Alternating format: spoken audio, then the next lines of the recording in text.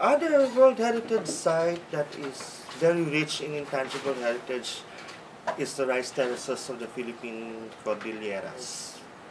They could not, their culture dictates that they could not alienate or they could not sell the rice paddies because it's an unwritten law in Ifugao that no family will detach itself from the rice paddies. There are a lot of intangible heritage that dictated how the rice terraces were formed.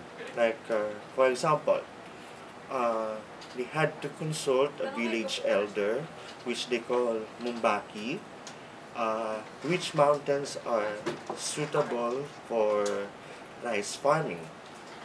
The clothing, the manner of cooking rice, the manner of cooking pig, for example, is also dictated by what they could sense from the unseen spirits around them. You can never really quite document how they plant rice, how they value rice, how they value their terraces, because the intangible elements from one town to another are different.